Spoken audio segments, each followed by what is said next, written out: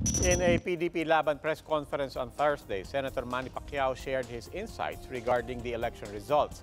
6 out of 7 PDP-Laban bets will make it to the House of Representatives. Among those who won were Congressman Pantaleon Alvarez of Davao del Norte, Lord Alan Velasco of Marinduque, Alex Advincula of Cavite, and Lucy Torres Gomez of Leyte. Pacquiao said they will not vie for the Senate presidency because they are satisfied with the performance of Senate President Tito Soto. Tanggapin na lang nila yung kung anong desisyon ng taong bayan.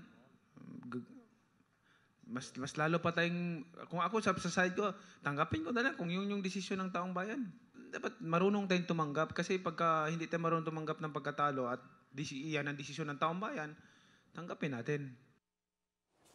Pacquiao said the Senate will remain impartial and independent. He also stressed there is no point, not yet, in discussing his political ambitions for 2022. But he did have some advice for some of the winners in these elections. Yung mga nanalo, magtrabaho sila ng gusto.